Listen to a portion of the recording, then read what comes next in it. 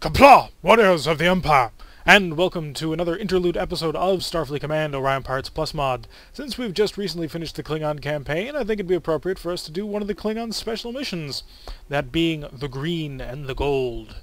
Imperial intelligence has discovered that a rogue house is planning to begin a civil war with a raid on the home of a rival house. Your time has come.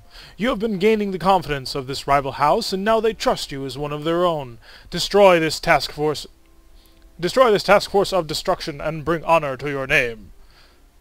So let's rock. Ooh, we've got a C7. So let's pick up some speed. I'm assuming those are the traitorous forces. So let's get up to power here. You're on ship, Icon. This is Captain Kalroth. We are about to engage the traitors of the Empire. Stand fast and look sharp. With our C7 battlecruiser, what do they got? We're looking at a standard D7 and a D6. So not the most impressive firepower we've ever run up against, but worthy in its own right, I guess. Let's reinforce the forward shield. Oh, they also got a frigate. It is a traditional F5 type. Okay. Let's see what drones we got. We have 1Fs, so they're fast missiles, but they don't deal a whole lot of damage. Let's get to work on a scatter pack already, because it is going to be 3-on-1. Granted, they are kind of out of date compared to us, but who knows. So we're coming around the asteroid field. Sensors. Captain, attack squadron entering within our range. They have now detected us. Communications. Open a channel with their lead cruiser. Squadron leader. This is Captain Komar of the IKV Relentless. Ah, Captain Kalroth. Good to see you. We are about to share our displeasure with the House of Baslar. Join us in the glory of the kill. Let's see here. It does have special options. Hail them. Captain Komar, I am afraid I cannot allow this illegal operation to continue. What do you intend to do, Kalroth? Let me show you. Kill channel. I hear a high energy turn going off. Let's pick up some speed here, make it so they can't get away. And they are starting to open fire on us. Let's precede it with an opening barrage. They're moving at speed of 20, so our missiles are moving at 32. So they're actually closing at 12, so this will take 2/3 of a turn, 3/4 of a turn to make it. Our forward shield reinforcement seems to be taking it. Scatter pack is ready to rock. That's excellent. We are slowly gaining on them. And the reason why we're slowly gaining on them is because I want to be able to sort of munch them up one at a time. He's slowed down to a speed of 18. We've got hits through. All weapons fire! And he's slowed down to a speed of 16. Wonderful. We'll drop down to a speed of about here. This is good for us. Another spurt of missiles here. He has launched his missiles and they have gone right through. Probably should have done something about that. I did not.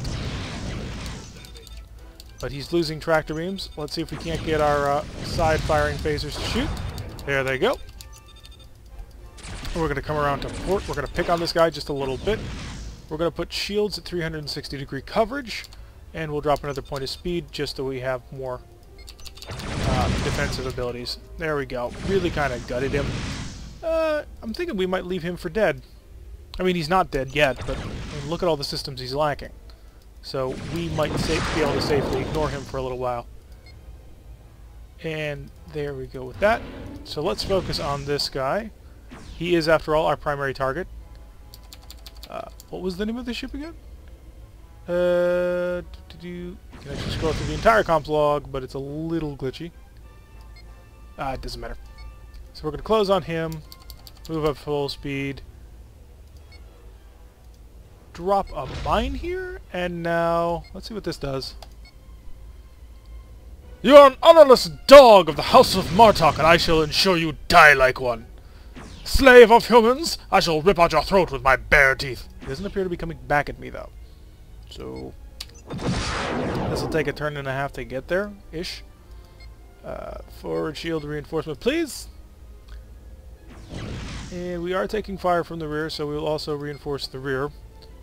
That way we can kind of catch up to this guy, deal some damage. Now he is a standard D7, which means that super thin rear glass shield is something that we can take advantage of.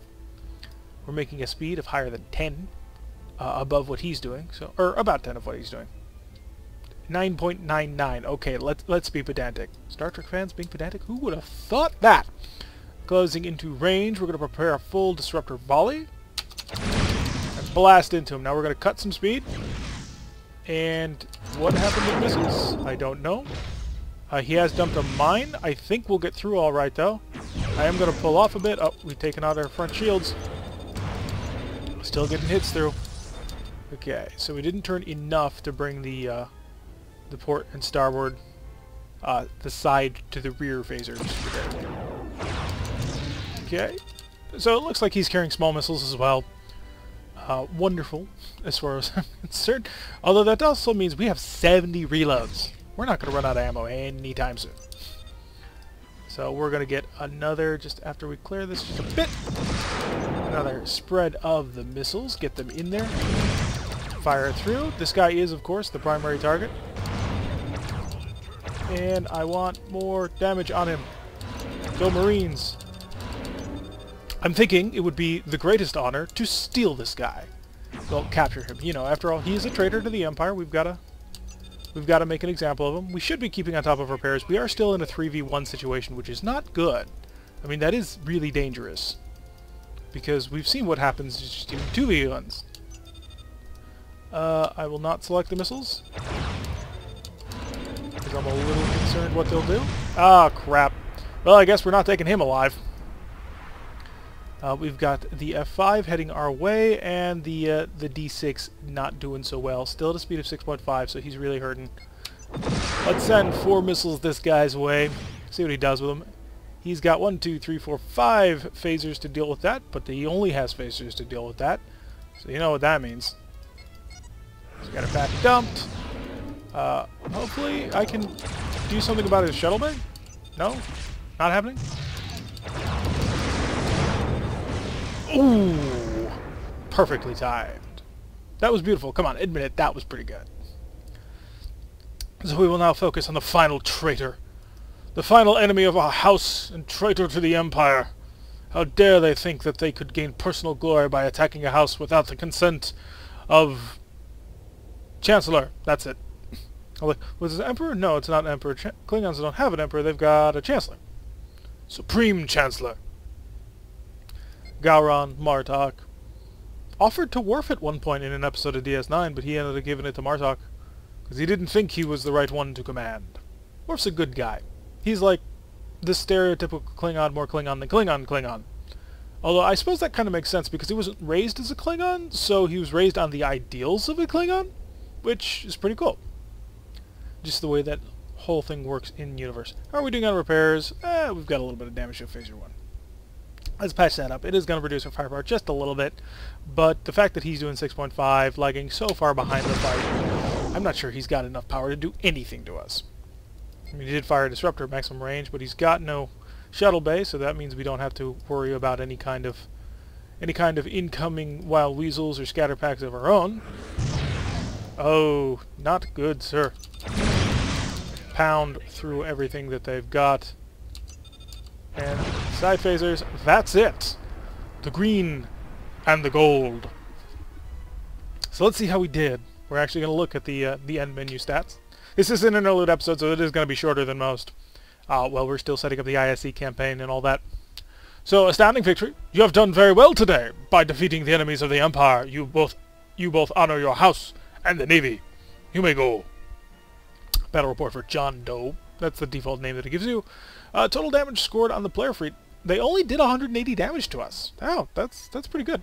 With a 94% shield efficiency. Also, pretty nice. It means we took 94% of the damage on the shields. Internal damage scored on us was 10, so 170 armor is what this C7 has, I think. I think that's how that works. Total damage scored on enemy units was 633.